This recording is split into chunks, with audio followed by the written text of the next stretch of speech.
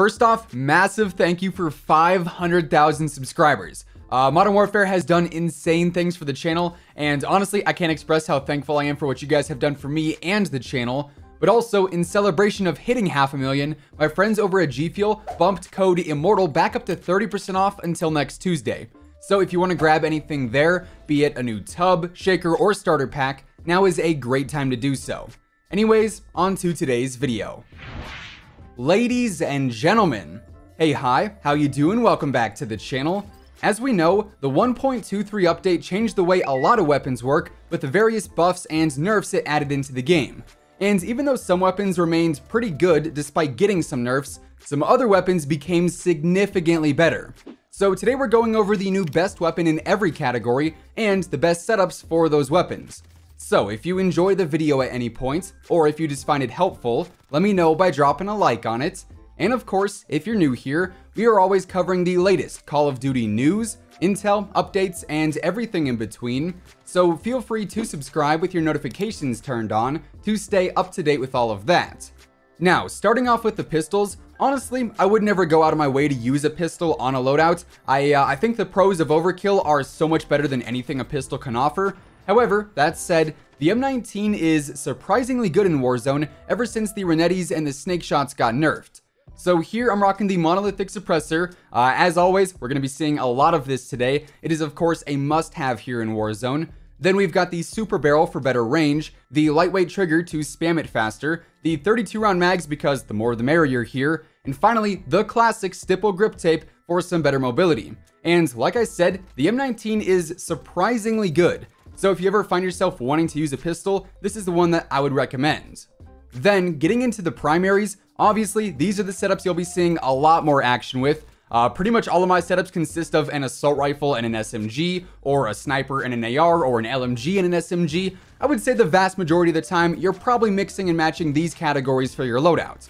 So when it comes to the snipers, the champ here is definitely still the HDR in my opinion. It's pretty much been this way all year long so far. And while the AX50 is still pretty good, when it comes down to being a better sniper, the HDR is just that because it has better bullet velocity, meaning its bullet drop is not going to be nearly as harsh, and thus it's going to be a whole lot easier to use in those longer distance engagements. So here I'm rocking the pretty standard setup of the monolithic suppressor, the pro barrel, the tac laser for better stability and ADS speed, the variable zoom scope for better visibility at a range, and also the stalker scout stock for a better ADS speed as well. And as mentioned, I usually pair this with an assault rifle or an SMG for some better balance in those close and medium range fights. Also, as far as my perks and equipment go, this is of course the same on all of my classes, but I do use EOD, Overkill, and Amped at first, and then I switch to a second loadout later on into the game that has EOD, Ghost, and Amped, and as always, I am using the C4 and the heartbeat sensor for my equipment, so pretty standard stuff there. Now, moving on into the marksman rifles, the 1.23 update actually changed a lot here, particularly when it comes to the Kar 98K, which I think is easily the new best weapon here. And it just so happens this is also my favorite weapon to use in Warzone right now because it is just so satisfying to run around aggressively sniping and just downing enemy after enemy after enemy. Now, don't get me wrong, the HDR is absolutely the better sniper. It's got better range and overall damage, but man, the Kar's speed and the one-shot headshots just make it a ton of fun to use. And trust me, try it out, get used to how it plays and you'll see exactly what I'm talking about here. Anyways, for the setup here, I've got the monolithic suppressor, the 27.6 inch barrel, the tac laser, the variable zoom scope, and finally the sport stock, which altogether allows the car's range to be increased, but its speed is also really good at the same time. So honestly, this is perfect for aggressive sniping. Then getting into the LMGs, I feel like a lot of people may overlook them just because LMGs are usually heavy and slow and not so great for rotations, right? But honestly, quite a few of them are really good here in Warzone. Personally though, I think the Bruin is leaps and bounds above the rest. This thing is easily one of the best weapons in the entire game. I would honestly argue maybe even top 5 in all reality. It's got very little recoil, it can be very mobile, its damage is great. All around, the Bruin is a very solid weapon to use. Now, obviously, the unlock challenge for it is kind of a pain. The smoke kills definitely are not a ton of fun to do, Personally, I would recommend pretty much exclusively playing shipment for it and just spamming smoke after smoke after smoke.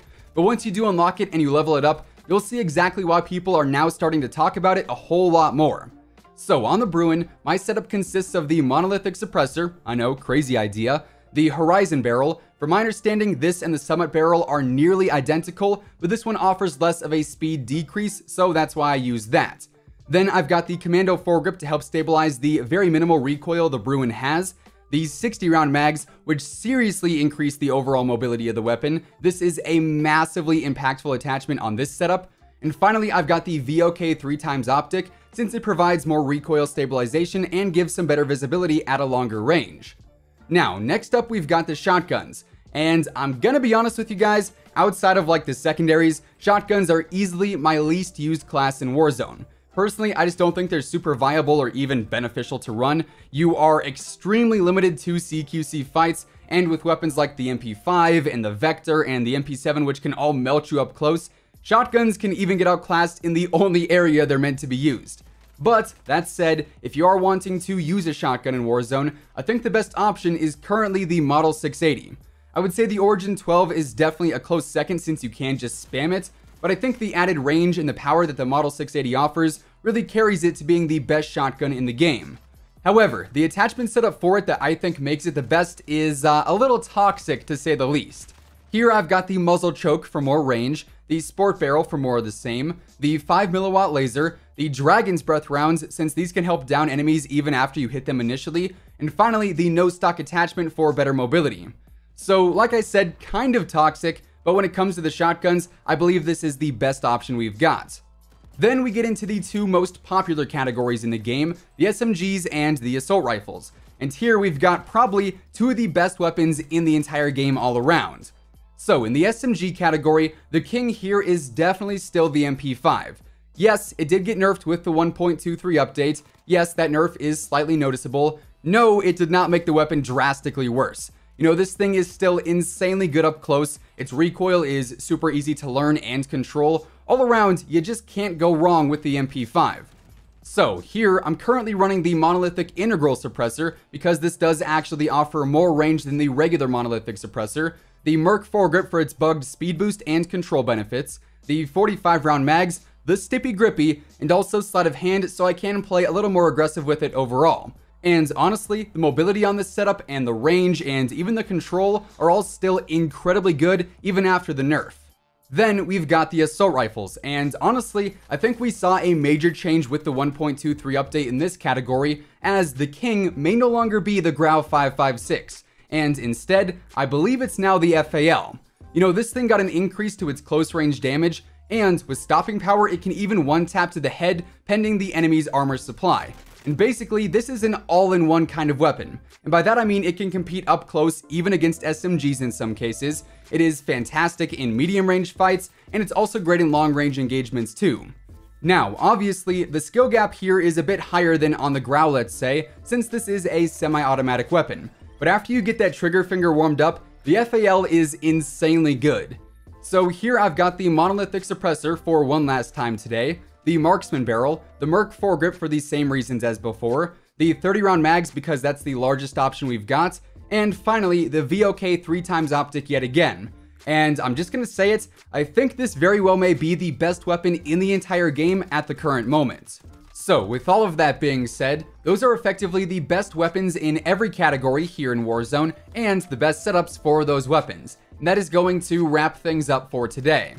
If you guys enjoyed the video, or if you just found it helpful, let me know by dropping a like on it. And of course, if you're new here and you want to stay up to date with the latest Call of Duty news, intel, updates, leaks, and pretty much everything else in between, feel free to subscribe with your notifications turned on. That way you'll always know whenever I upload a new video. As I mentioned in the intro, right now until Tuesday, my G Fuel discount code IMMORTAL will get you 30% off your entire order. So if you want to grab a new tub, shaker cup, or starter pack, now is the best time to do so.